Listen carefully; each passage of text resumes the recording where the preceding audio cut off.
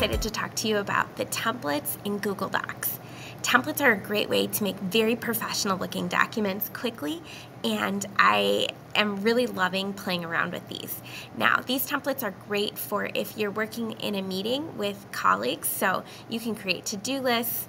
This is another one I really like is this project brief. Works really well if you are creating some sort of CLT or you're working in your learning communities with your colleagues. But as an English teacher, I'm going to click on the reading list. I'm going to insert this right here, and again, these are great for having students actually using the templates as well for assignments. So if I was working with students at the beginning of the semester, I might have them make an independent reading list or set some reading goals using this template. Notice how it comes in as page lists. You can convert it back to pages if it's something that you're planning on printing out or creating some sort of PDF with.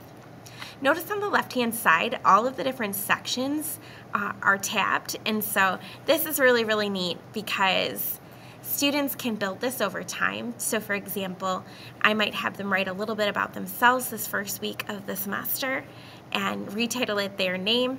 They're going to pick out some books that they hope to read independently this semester, and they might even link them in using our library resource page so they can build this out here. And then as they're reading and making connections, they can make real-world connections here. They can insert different short stories or articles that we're reading that relates to the independent readings that they're doing.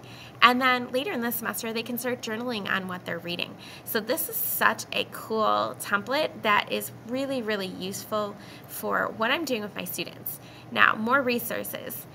I may or may not have students use this. So if I don't need a section, I can have students delete that section.